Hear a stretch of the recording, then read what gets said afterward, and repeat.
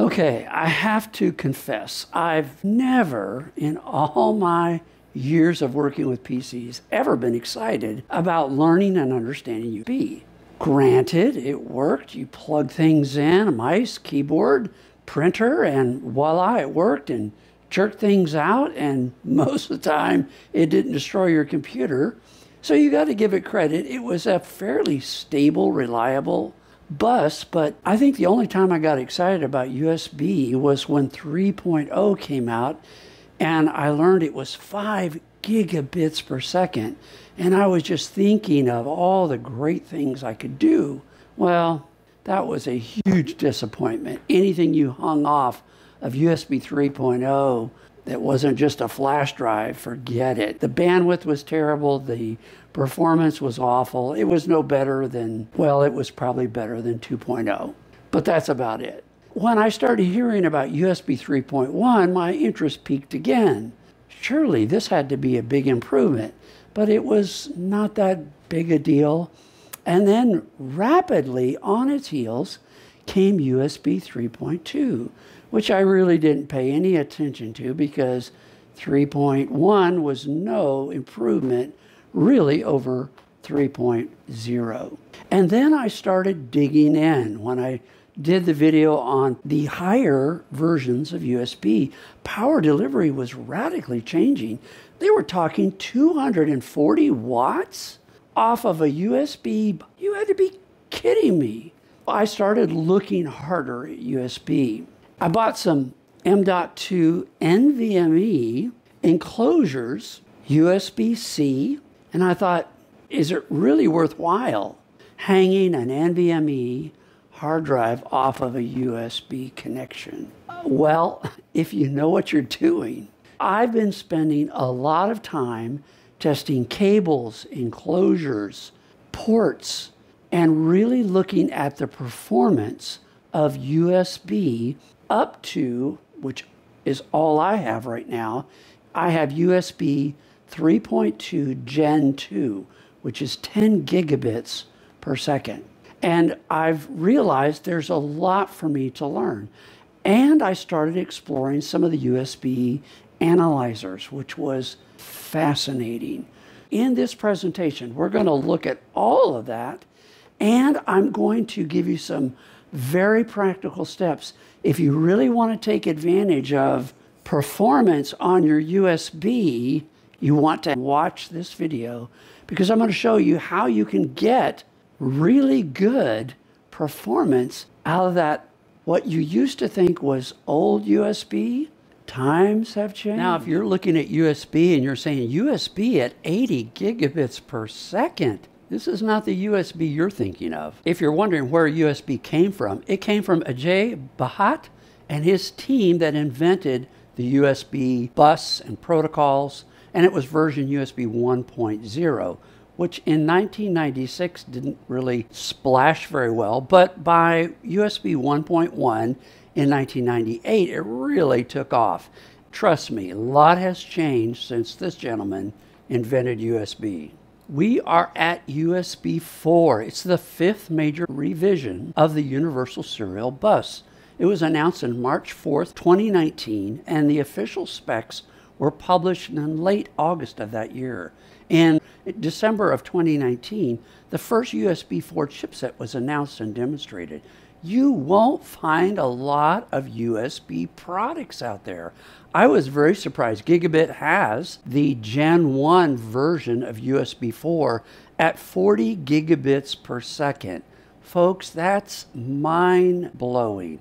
That's not your USB 2.0 that you're used to. Keep in mind, USB 4 is a radical shift in USB. It is really Thunderbolt 3. Since most of us don't have USB 4 right now, we need to understand USB 3.2, 3.1, and really what's going on with this technology. This is a great chart because it gives us a lot of information, but if you notice, USB 3.2 at 20 gigabits, we're forgetting the Type A plug. So all those USB plugs that we used in the past are gone forever at USB 3.2 Gen 2 Lane 2. That's it. No more Type A plugs. The mini and the micro plugs that we used in the past, they're gone forever.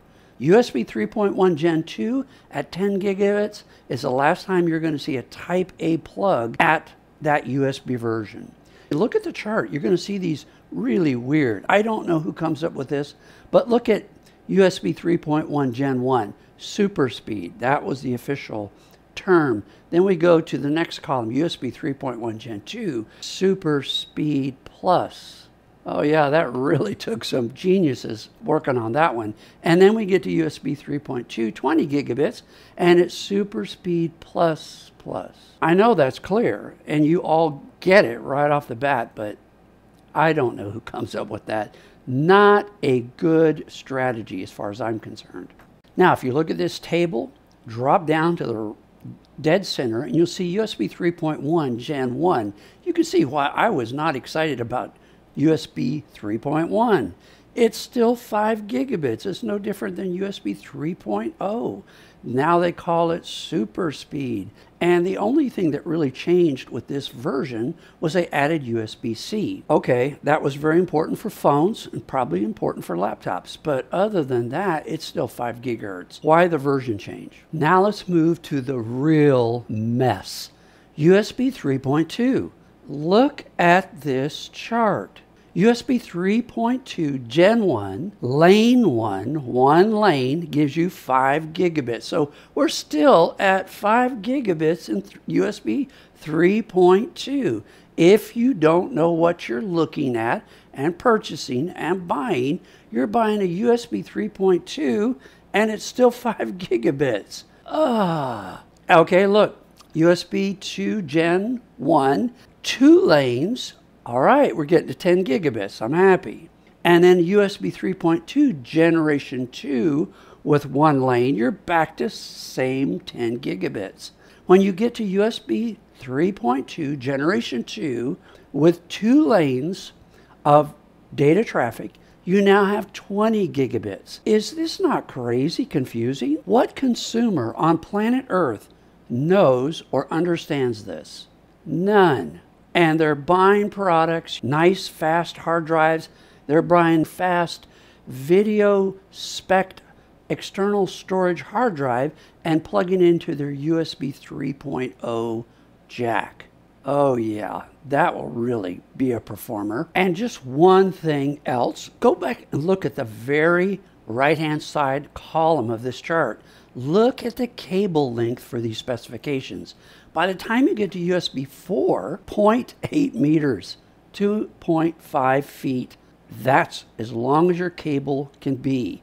And if it's not a high quality cable, you're going to kill the performance between the device and the port just with the cable. In all honesty, take that box of USB cables that you have, dump it in the garbage, or find that e-waste recycler and get rid of those cables, because those cables are not going to perform at all the minute you get into USB 3.2. Let's look at a real-life example that you're asked to put together a external storage USB device using USB-C 3.2 Gen 2 with 2 lanes. That means you're going to get 20 gigabit interface to this storage drive, and it is designed for that kind of interface because it's going to give you over 2,000 megabytes per second read on that device. So that is the requirement of the video editor that you're putting this external storage to. Now hear me carefully. If you go get a cable for this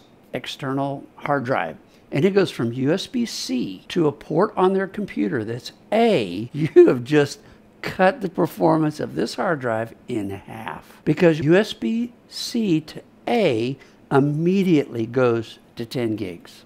You're now down to 10 gigs. If you take that same cable, USB-C to your phenomenal, wonderful, fast hard drive, and you plug it into a blue USB port, which is USB 3.0, you went from 20 gigs, not to 10 gigs, but to 5 gigs. If you don't understand this, you can't put together a performance USB storage for anybody. We've got to know the USB version port on our laptop or our desktops. We've got to know if they're 3.2, Gen 2, do they have one lane? Do they have 2 lanes? If they're USB 3.1, you better have 2 lanes or you're back to 5 gigabits. So it is very important when you're doing this kind of work, if you're not picking and choosing and understanding what you're doing, you're killing the performance just by making one cable selection. Or worse, you're plugging it into a blue USB jack. Or even worse, you plug it into an old 2.0 USB hub. So who's at fault for this tremendously poor roadmap for this technology? It sure isn't the engineers. USB 3.1, we were coming in at 10 gigabits per second in 2013. By 2019, we're talking 40 gigabits per second. So it sure isn't the engineering side of the house. But the problem is, let's face it, USB is a low profit margin product market. What do you pay for cables? What do you pay for a USB port, considering everything that you pay for on a motherboard? What are you paying for USB peripherals? They're such a minor player in the world of high profit margins. No one's making an effort to educate the consumers. They're absolutely lost, which that's normal. And in the tech world, unless they're diving in and really trying to understand it, they're as lost as the consumer is. If you stay with us through this presentation, I'm going to make sure that you understand ports, cables, the devices that you choose, so that you can get really phenomenal performance out of your USB technology. I'm going to introduce you to a phenomenal piece of software that doesn't cost you a dime. It's called USB Device Tree Viewer, and it's going to show you clearly what version your hub is at, what version is the device that you're connecting, and once you connect that device, what speed is actually transferring between the port, the cable, and the device. And if you don't have all those right, you're going to be very disappointed. Just keep in mind, you have to know the nomenclature and vocabulary of the USB standard, so that you have to understand there's a high speed, a full speed, a super speed plus. Oh yeah, I love this. And of course, super speed plus plus. Who in the world came up with this? You'll also learn very well what is a USB controller and what is a USB hub. And with USB Device Tree Viewer, you can see clearly what version your hubs are at, what ports are open. Now the newest USB standards, 3.2 and USB 4, are producing eye-popping power delivery. It's amazing and very important to understand. At certain USB standards, we're moving to 48 volts. Just as a teaser, USB 4, forget everything you know about USB. Think routers. Mr. V, are you sure you're talking about USB? Yes. Think routers. Everything in USB 4, the device, the port, is all routers. In our next video, we're going to introduce you to USB 4 and blow your mind. Can you really get 3,800 megabytes per second read performance out of a USB external hard drive? Yes, you can. What bridge chips do I need to understand before I buy an external hard drive so I get the most performance? You got to buy the right cables. If you don't buy the right USB cables, forget it. And keep them short. If you want to play with USB 4, you can buy an Asus PCI Express card that will give you a chance to play with USB 4. And I'm going to show you how I'm using it right now. I'm using USB, getting maximum performance out of spindle and NVMe hard drives, hanging off a USB port. Who would have thought? We're going to look at analyzers, USB analyzers. I'm going to show you how I'm taking full advantage of this USB technology to advance my ability to run multiple virtual machines in a way that I never could do before. We would love for you to become a member. It's $2.99 a month. If you can do that, that is great. If not, make sure you subscribe and like videos that you feel actually helped you learn something. We provide ways that you can contact us in our social media accounts, my email. Those are ways that you can connect to us directly. We love our international audience. They are half of our viewers of everything we produce is our international audience. We greatly appreciate all of you. A huge thanks to all of our members, our viewers and subscribers. You guys are awesome.